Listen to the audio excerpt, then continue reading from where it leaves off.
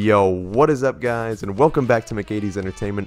I'm your host as always, Adam McGahee. Before we hop into this video, be sure to give it a like, subscribe to the channel, and tap the bell icon to be notified of all of our latest videos.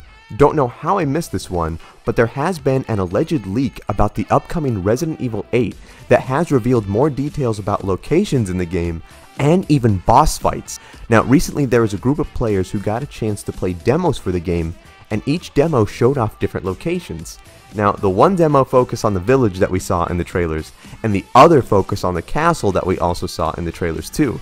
Now, in the castle demo, one of the players described the boss as being similar to Marguerite Baker from Resident Evil 7, as this boss fought with insects as Marguerite did. Now, there was another boss a player described as the Gorilla Man, who was bound in chains and had a huge axe. And now this boss would painfully cry out for help as it tried to murder the game's protagonist, Ethan Winters. And there were other smaller enemies with smaller axes who were said to join in this fight too. Just reading the description, that actually sounds pretty cute, but it's probably quite terrifying. Now, players actually did encounter the enemies that everyone is talking about for this upcoming game, the Werewolves. The players said that they actually did encounter these enemies and that they are extremely difficult to take down.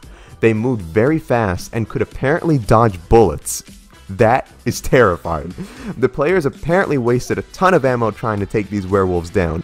Now, this all sounds very promising and exciting. I know the werewolves have the fans divided a bit, but me personally, I'm very excited to see them and can't wait to encounter them and scream when I see them. I'm infamous for screaming whenever I play Resident Evil games.